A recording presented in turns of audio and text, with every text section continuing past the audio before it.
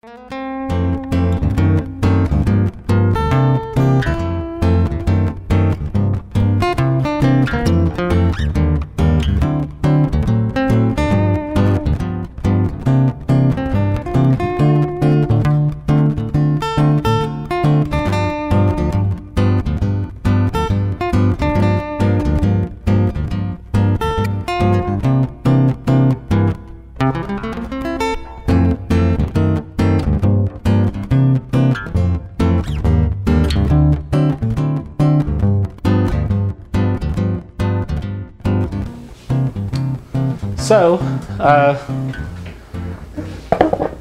if we have internet here, I'm going to demonstrate how to cut something real quickly. I'm going to use their web-based software, which is easel.com, to create a design.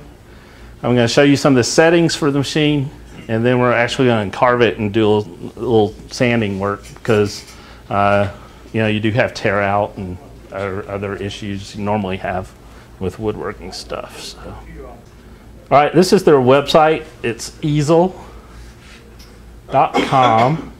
and it's free. You can go to easel.com and you can create a free account, and you can come here and play around with it and design stuff. There's a way that you can, whatever you design, under the file menu up here, there's share, and you can share your design with other people. So if y'all wanted me to cut something for you, you could go to easel.com and create your design, click share, put in my email or whatever, and I would get it, and then I could carve it out for you on my machine. So if anybody wants to carve something, let me know. So everybody's sending an email this week? Yeah. Y'all keep me busy, huh? I do have a full-time job, so keep that in mind. And a YouTube channel I'm trying to. What's your turnaround on these? I don't know. It depends on what my wife says. So. In other words, long time. Yeah. Well, you said this machine is not on your wife's side of the garage. That's right. It's on my side of the garage. Yep. All right. So this is their little software thing, and the way it works is you have your grid over here where you design your thing, and then over on the right side is your board that you're going to put on the table. So let's start with our board. So I'm just going to grab this piece. Let's see, it's 6 by 3 1/4. So what I do, I use this double-sided tape. It's just carpet tape. And just cut a couple little pieces and stick it on there. Another key to this is making sure you're using a flat piece of wood. If you put something in there that's cupped, that's not clamped flat, then whenever you try to carve like a, I don't know, 1/4 inch deep groove in it, it's not going to be 1/4 inch deep in some places if it's. So I've got 2 lines drawn on here. And the origin is 0, 0 here, and that's as far as the machine will move forward and to the left. So I'm going to stick my board on that. And try to get it straight and square and everything. All right, so that's pretty good. It's not going to move around. And then you can move the machine with the computer if you want, but I've had problems doing that. I tell it to travel too far, and then it crashes into the end, or I tell it to go too far down, and it kind of just sticks the bit into the wood. So that's a bad thing. I've also heard if you move them by hand, you need to move them very slowly because they turn into little generators. Yeah, yeah. You can see, I don't know if you can see, but the light's on the little controller back here when I move it. Depending on which way I move it, the motor makes it light up back there. So what I'm doing now is just positioning the bit at the lower left corner of the workpiece best I can. Then I'm going to lower it until it just touches the wood. All right, so that's it, XYZ000. So under materials up here, they have a general selection of stuff. I think they're working on adding things in here, but when I'm cutting pine, I choose birch. And when I do that, it automatically says, okay, our default depth per pass that we recommend is 0.028 inches deep for each cut. So I'm just gonna keep that in mind. So if I wanna cut a 1/4 inch, which is 0.25, then 0.25 divided by 0.028 will tell me how many passes it's gonna make. Yeah. So I'm only going to make one pass. So since I'm cutting that deep, I'm going to set the depth of cut for my image to 0.027, just to make sure it only makes one pass. The feed rate is 30 inches per minute. That's how fast the machine is going to move the cutter around while it's cutting. I could increase that speed, but if I do too much, it's going to break the bit if it tries to cut too fast. So I just usually accept the default because I haven't played around with it to know the max that it could do. So my piece here, it was 6 inches wide and 3.25 tall. And you can see when I change the dimensions, it changes the little preview over here. And it's 0.75 inches thick. All right, so that's got my board set up over there. And then the machine, the bit I'm using is a 1/16 of an inch, so 0.0625. I'm using my Shapeoko, and that's the cutting area, 11.2 inches. And that's that. So I'm going to scroll down here, and I'm just going to do simple things like you can draw a square, circle, triangles, star. You can write with pen. The happy face, you can choose from all these different little shapes, and they're going to add more in here.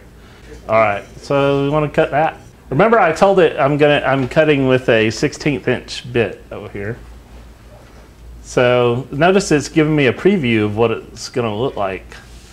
Well, if I make this too small, it won't be able to cut it. And notice, see how it turned red here? It will tell you, that's kind of a warning. It's saying, hey, I can't cut that with the bit that you're using.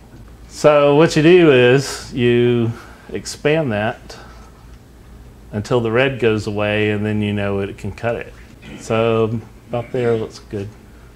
Now, since I've got this object selected, I have some options over here. I could cut on the path, which is on the lines, or I could cut outside or inside the lines, or I could cut out the fill of the object. If this were a solid square or something, I could cut the whole square out.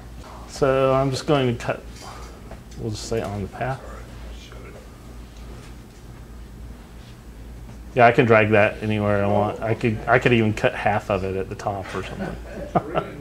So I'll put it in the center there. Turn it 90 degrees?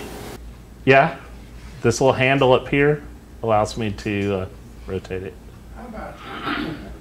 And then also, every little object you draw in here, you select it, and over here you tell it how deep you want it to cut that object. So it defaults to cut 0.028 inches deep for this pine. So I'm going to set that 0.027 just to make sure that it only does one pass, just to save time. And notice it got really light, and over here you can barely see it, if you can see it at all, but it is on there. But the deeper you tell it to cut, like if I told it to cut 0.75 inches, it gets really dark, and over here it shows that you're cutting all the way through. But notice there's some red. That's because this little bit I've got if I try to cut all the way through, I'm going to have problems because cutting area is not that thick. Or the tip of the bit is not good for cutting through that thick of a piece of wood. So always check my settings to make sure everything's right. So at this point, a while ago I was able to move the machine because the motors are not engaged. There's no power going to the motors yet. But once I plug in this USB cable, that supplies the power to the little Arduino and G-Shield circuit boards here, which engages the motors. And once the motors are engaged, I can't move them. I can't move it around. So It has an external power supply with it, is that? yeah, there's a little power pack. Yeah, and that's another thing that in the new version that's improved. They basically combined all that together in one like box unit, and so it's more organized. So when I plug this in, it's going to engage the motors, and you'll probably hear a little thump or click. Did you hear that? Yep. And it also lit up back here. So as long as I'm at 0, 0. Yep. So notice my carve button up in the right corner is green. So I'm going to click carve. And this is like a little wizard you step through. So it says measure the material. Yes, it's 0.75 inches thick. Yes, I have it clamped down as good as I can with double-sided tape. What bit are you using? It makes you confirm that. And make sure you have it in the home position. And then here I'm going to tell it to raise the bit so you'll see it move up. And then it tells me confirm that your spindle is on. So since I've got a rotary tool, with the new one I can control it from the computer, but with this one I just turn on the switch.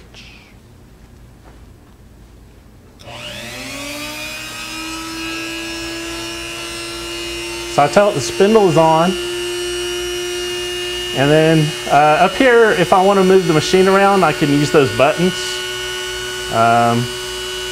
And there's some other things I could do with it. So I'm just going to click start carving, and then it's going to start carving that design. I hope. Over here it shows you the tool path that it's taking in the red lines. And that's one thing with this. That's one thing with this machine, is that sometimes the tool paths are kind of crazy, and it will do something over here, and then it'll go over here and do something, and you wonder why isn't it cutting in the order? And that's something they're working on, is making it cut in a more logical tool path. But there's software out there where you can control the tool path and tell it what order you want to cut things.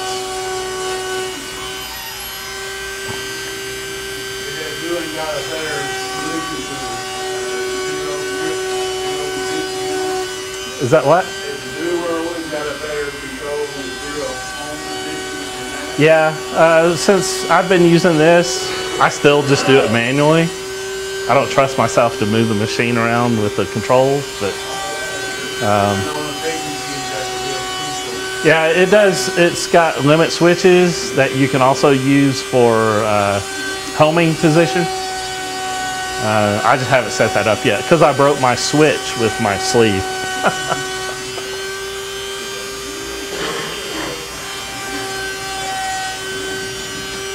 So yeah, you can see how it's jumping around and cutting different spots of it.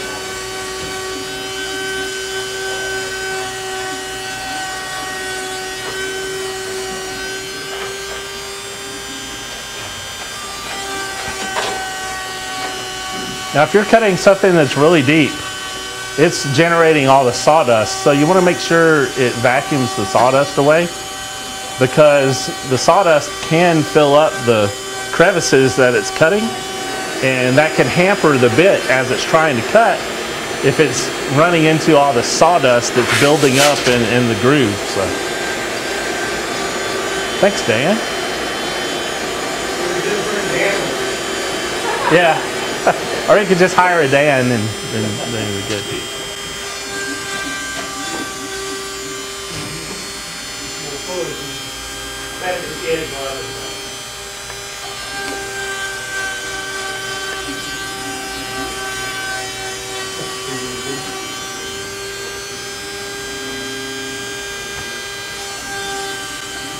I was hoping to have some more different samples of things you can do with it. Like, I saw somebody cut out, they made like a wiener dog, a dachshund.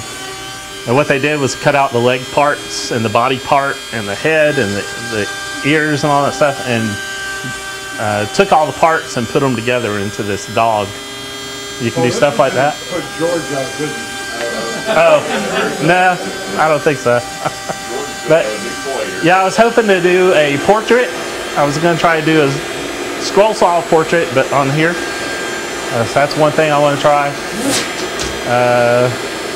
What else was I going to do? Like a puzzle. I was going to make the picture puzzles like we do at the show. I was going to do one. I was going to use the 32nd inch bit to make a picture puzzle. All right, so it's done. It went back to the home position. So now I can turn this off. And in their software, you know, they say, you know, they ask you how did it turn out. I guess they keep tabs on how many successful projects they've got or something. But you can choose, yes, it looks great, or if you know something went wrong, then you can provide feedback on what went wrong or whatever so that they can fix their software or whatever happened with the machine. But we're going to say, yes, it looks great. It takes you back here. They suggest that you share and publish your project. That's one thing on their website. Like you were saying, the Carver, there's a lot of people out there that have designs that you can use and download and cut yourself. They also have a good forum where people share their projects. So there's a growing library of projects that you can pick from their website to do. I shared that guitar clock in case anybody wanted to do it. I provided a link to buy the little clock insert so they can buy the right size. So let's take a look at this. Obviously, there's going to be tear out. Now, I need to unplug it in order to move it out of the way. So that'll disengage the motors, so now I can move it back. And here's the finished piece, and there's dust everywhere and tear out, but I usually use the sanding pad that does a good job cleaning that up. Different directions to get it all.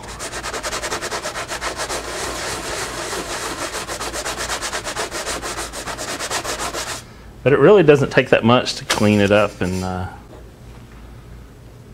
you see that?